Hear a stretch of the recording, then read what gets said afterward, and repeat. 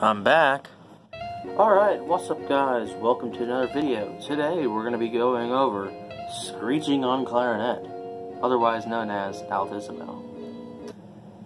What an intro. Alright, so for anyone who regularly watches my channel, can't be regular anymore, because I haven't posted in a month. I really have, I just kind of took a break from January, to be honest. It has nothing to do with, ad revenue or anything from YouTube, because I don't actually make any. But I, for whatever reason, jeez, I just, coughed through a sentence. Yeah, I, for whatever reason, just didn't make any videos. I had a few ideas, I just never got around to doing them. I got the bass clarinet for one of the things. I really hope this makes it into a video, because I've tried to make so many videos, they don't end up working. But that's besides the point. So today's video is about Altissimo for Clarinet. This rapper is going to annoy me. So, Altissimo for Clarinet. The normal register of the clarinet goes from low E to C. But Altissimo, and this works for flute, saxophone, pretty much all. I don't know about oboe or bassoon, but pretty much all woodwinds come with their built-in registers, which is the register that they usually have played for pieces in general. But it's the register that the instrument is built to play, and with that, usually you can kind of fumble some of the fingerings, makes them a bit weird, and make your own fingerings to make higher notes and to get higher sounds. So for the clarinet, this is actually quite common. This got popular, I'm not sure when, but this has been popular for a while, and it becomes something that has now now it's just part of standard repertoire. I know for all state and regional bands, I believe or at least for my state, the limit and range is from E to either high altissimo F or high G. I'm going to be showing some of the fingerings that I use, so it may help some other people, because I know some clarinetists struggle to get out their altissimo notes and struggle to get anything higher than an F or a G sometimes, which is perfectly fine. Alright, so first note is I'm going to be teaching you is C sharp. And a quick disclaimer, by the way, none of these fingerings you have to use. There probably are much better fingerings to use in the long run. I am only showing you the fingerings I use and think are, or at least for me, it's the best setup I've found for myself. So, let's begin. The first altissimo note is C sharp. It is the first note to come after your C. So there are two ways I play this. One of them is not great, the other one's so basically this is what C sharp would sound like. So this is the way I will play this, and here you can see. I play C sharp. One of the ways you can is by playing it's just the first finger with the register key.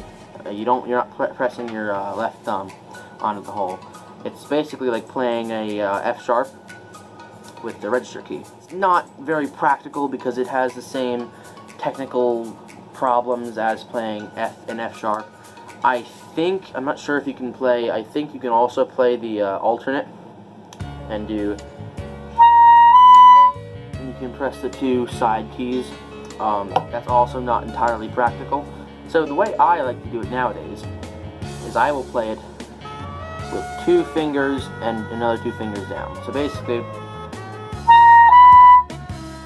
I will do that, and I'll have the register key and my thumb on the back. Alright, so the next one we're going up chromatically is D. This is a D. This is, I think, the standard fingering. You can put down your E flat, A flat key down here for intonation to make it better.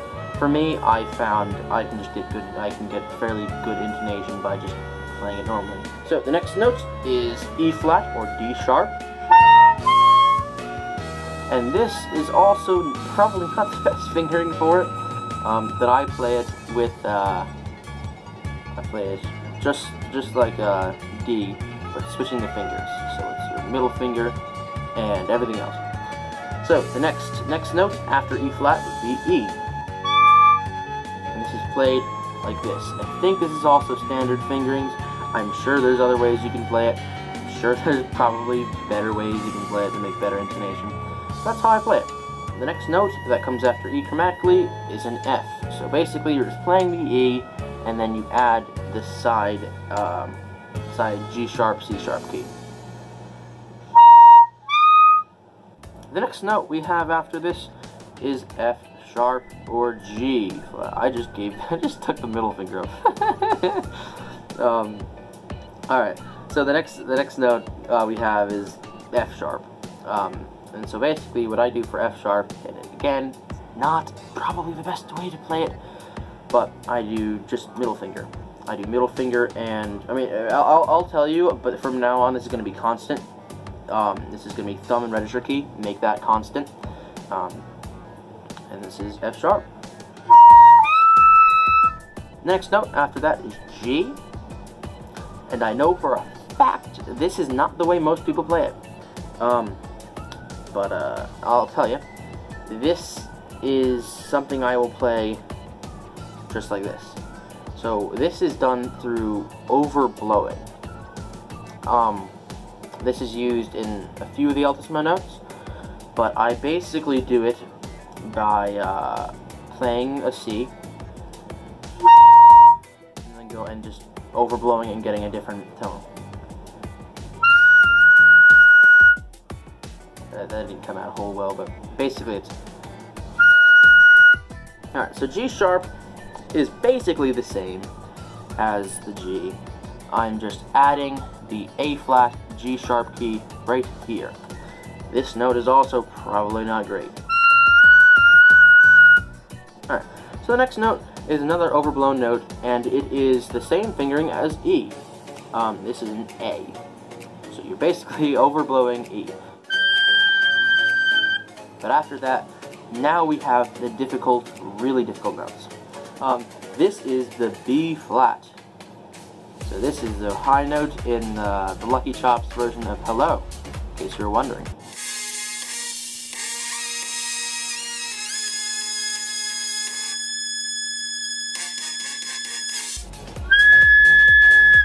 The next note is B natural. It's the same fingering. You're just going to want to press these two side keys, and that will get it up a half step. So after, yeah, that's B natural, and the last note after that is a high C. Now this is the big bad note. It's a hard note, and you're probably not gonna see this unless you do like professional band. I'm not in professional band, so the reason I've learned this is completely pointless. But basically, you can, with these Altissimo fingerings, you can now play an octave higher. So your initial highest note would be C, and now you can go an octave higher. You get good enough at Altissimo. So this note is also really, really weird, and you can do the half-hole left thumb thing. Basically, the way I do it is 1 and 1, so your B flat, E flat thing, and then you add your, I think some people call them the fork key, some people call them the banana key. So yeah, that is a high C. Let me go. Let's do it.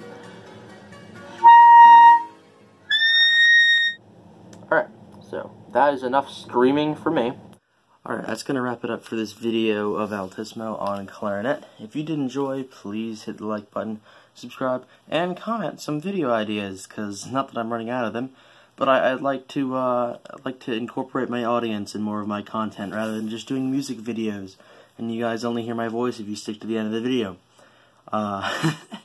But basically, guys, I have kind of wanted to put more feeling and more effort into my videos. Not that I don't put in effort, but it's more passion and more enjoyment out of it. Not that I don't enjoy playing music. I absolutely love playing music.